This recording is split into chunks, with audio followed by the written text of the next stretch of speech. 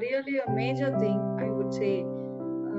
Because the emotional mastery give me some insights on the emotions, how to work with the emotions and how to have a control over it and all those things. Whereas the self mastery gave me lots of insights where I can actually think of, like from where I was thinking, how I was thinking, and how I am now. It's totally different. The transformation or realization that matters a lot. We have done so much in the life. At certain times, we are not realizing it, or it's not in the conscious part. Whereas it is subconsciously there, and we are moving over through the life with it, and it makes us realize what we have done and how we have transformed throughout the life.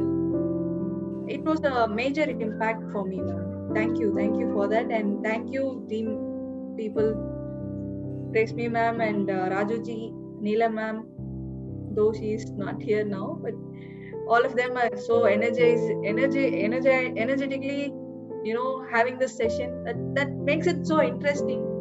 And today's session was like a path-breaking thing.